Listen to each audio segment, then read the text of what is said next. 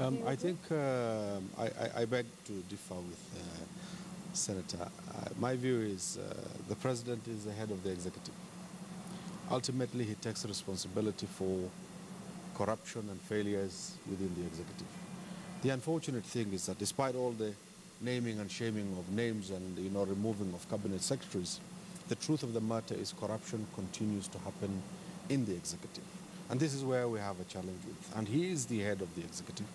And I think that's where the biggest challenge comes in.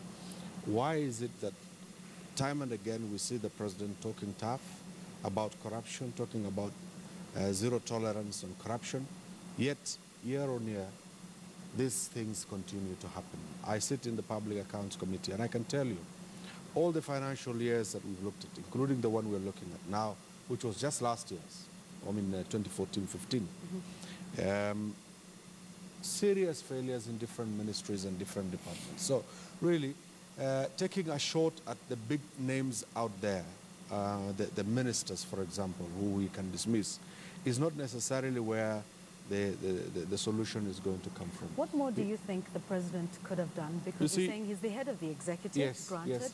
What more do you think he could have done? What I think is that, unlike you and I, the president enjoys the privilege of knowing a lot more details on issues, on people, on exactly what's happening. I am sure that he is well informed where he is through the intelligence briefs that he gets, that where exactly corruption is occurring and the points where they are. Unfortunately, some of this corruption leads to big offices.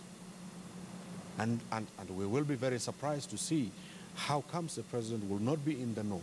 And these were questions that we put as a Public Accounts Committee to the agencies that are expected to inform the head of the executive, asking him, do you really give accurate information on these issues? How comes you are the NIS, for example, and you want to tell us that you don't know what is happening and who's looting the public coffers? These things happen through financial institutions, from ministries to either private accounts or of companies or individuals. People make calls and people communicate and travel and do all sorts of things to enable money laundering and corruption.